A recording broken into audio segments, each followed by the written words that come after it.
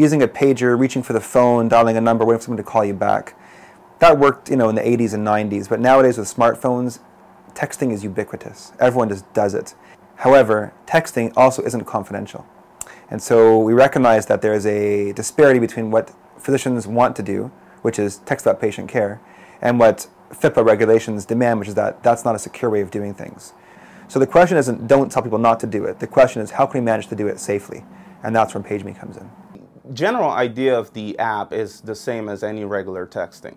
The difference between PageMe and other texting apps is that we implemented each layer of security. So a couple of features that we have is the self-destruct messaging. So once someone starts texting, we don't want to keep that data. We want that data to disappear. The other feature, which is very important, is the PIN, the secure PIN. So every user that signs up needs to enter a 4-digit PIN that they will need to use every time they open the app. So we implemented a bunch of these security features to help prevent any breach that could happen.